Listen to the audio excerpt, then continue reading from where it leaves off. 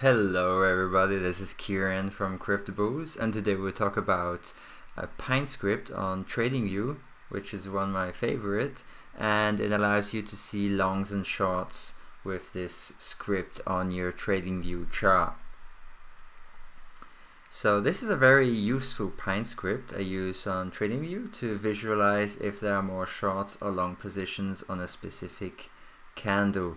The amount of shorts and long positions are represented by crosses in different colors and two moving averages. There are three colors: gray cross, traders are undecisive, there's an equilibrium of shorts and longs. The red cross, traders are bearish, there are more shorts than longs. Green cross, traders are bullish, there are more longs than shorts. I feel like this is especially useful on longer time frames to judge the market sentiment. However, I would definitely not use this as an only indicator to go long or short. I like that it gives me an additional information on the sentiment of traders.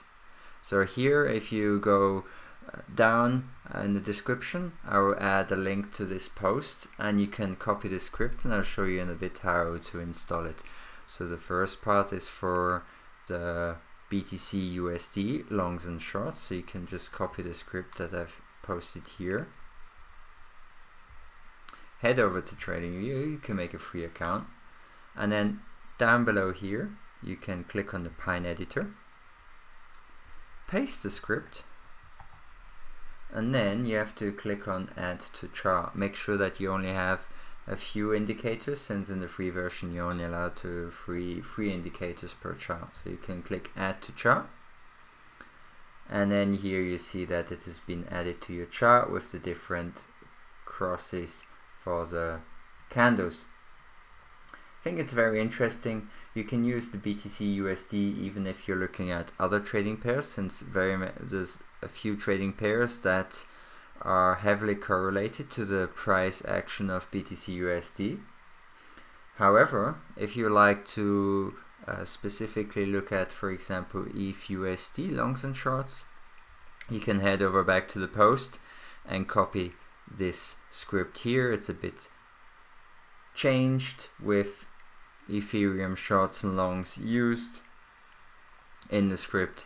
So here you've got these two possibilities that you can figure out if traders are more, if they have more long positions or more short positions, or if it's in an equilibrium.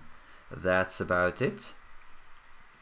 And don't forget to save your chart. It gets saved automatically. However, you can create your own custom charts by saving it and giving it a name.